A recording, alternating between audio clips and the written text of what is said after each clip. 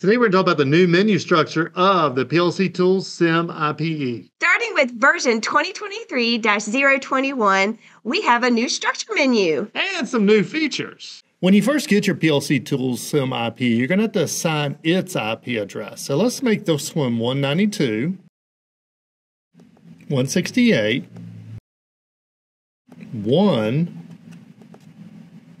200. Then the default network mask will be fine for our application. One thing about it though is when we're assigning IP address to a device, it is going to use the network mask that you did enter here. And for our gateway, I do want to put a gateway in, and I want 192.168.1.1. Now let's hit the cancel button and look at our main menu. As of firmware 2023-021, our main menu has changed because when we added Profinet support and some other new features, it just got a little busy. So used to you would select the function you wanted to do and then go find the device. We've swapped those so that you go find the device and then it's going to give you the options that you can do.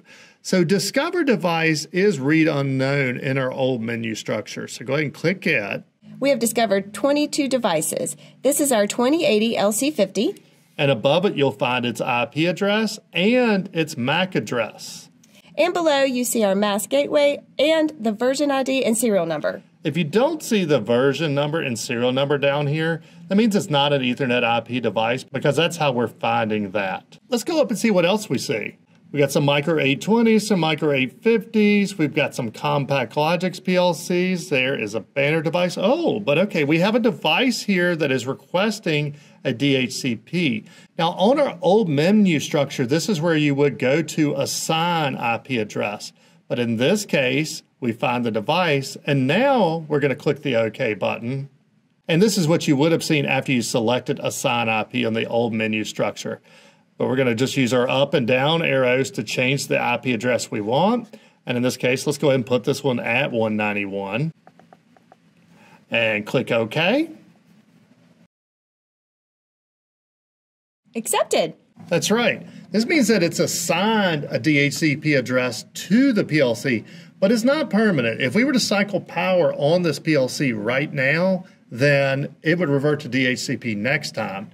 So down at the bottom, that's what it means here when it says OK set to static. So when we click OK, that's going to make it permanent in the PLC. Okay, hit the cancel button one time. That's going to take us back. And notice the DHCP request goes away. And now it tells us its IP address, its model, and its version and serial number. We can get that information once it has an IP address. We can also change its IP address once it's static. So go ahead and click OK. And this brings us back to the assign address screen and click replace address. And it's going to ask you to verify that you want to change this IP. And this is the IP address of the PLC you want to change. So click OK. And let's change it to 192.168.1.193. And we could change the network mask and the gateway, but we're just going to execute or replace. And as easy as that, we've changed its IP. And we can hit OK and we'll be ready to change another device's address. First, it's going to ask us which one do we want to change this time. Now, just so we can get this PLC back where it should be, let's just go back up to 193.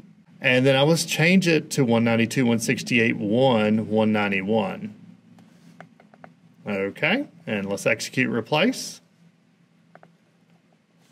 And now it's back where it was. And so we could change as many IP addresses as we want this way. All right, let's cancel. And let's cancel again so we can get back to where we were looking at our devices. And let's see what else we have as we go up through here. Yeah, so we got a Flex IO module. We got a compact Logix. Oh, go back down there.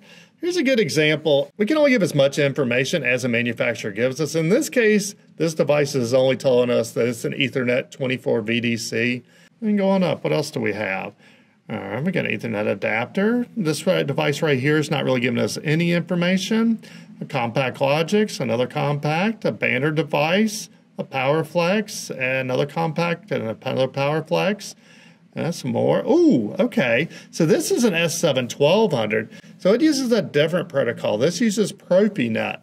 So when we click the OK button for this one, and we're going to get the replace address screen because this is the only feature available for Profinet. All right, let's go back to our main menu now. The next thing we have is ping devices. This is going to work exactly the same as the ping in the command prompt. So right now we're sending out pings to 192.168.135. Where did you get that address, Tim? Good question, Amber. This is the last device that we interacted with. So this is that Siemens S7-1200. So in fact, let's click the cancel button and go back to discover device.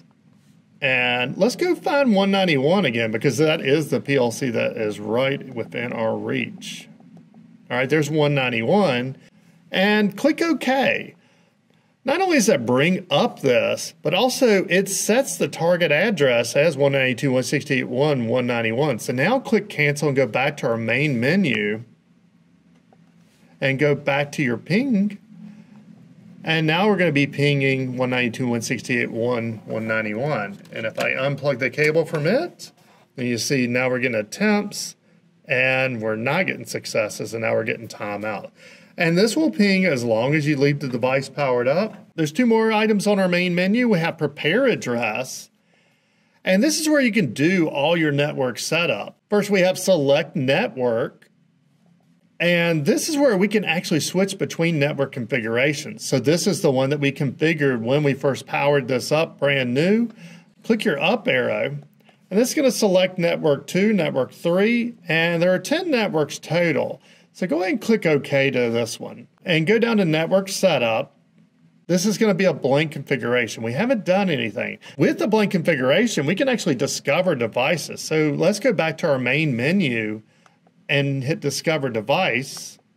And without any IP configuration, this can actually discover a lot of devices. Now, it's not going to discover as many as it can if you have it configured, but mainly it's going to let you know that you need to be on 192.168.1 and then make the SIM-IPE's last digit unique. All right, let's go back to the prepare address and let's select network 1 that we were already working with. And now let's go to our IP address list. This is going to give you a history of every device that we've already worked with. And let's say that we don't have it out there, or we're trying to ping a device that we can't find, then we're going to need to add it to this list. So go ahead and cancel, and let's add a new target address. And let's just add 192.168.189. And now let's go back to our main and hit ping. So there's where we can try to ping something that we don't have out there. Let's go back to our main menu. And let's take a look at the options. Your sleep timer can help save your batteries. You have your LC dimmer, which can also help save your batteries. And then you can adjust the brightness depending on where you're at. You can do your factory reset, and also you have the about device. And if you click OK to it, then we're going to see our series number and our revision number. And if you're wondering which features yours has, then these are the two things that you're going to need to know. Click here to get your PLC Tools SIM-IPE today. It's by far the fastest way to discover devices on an unknown network, assign devices via DHCP or BootP, and if it's Ethernet IP or Profinet compatible, then it can also change those IP addresses. Click here for some more application examples.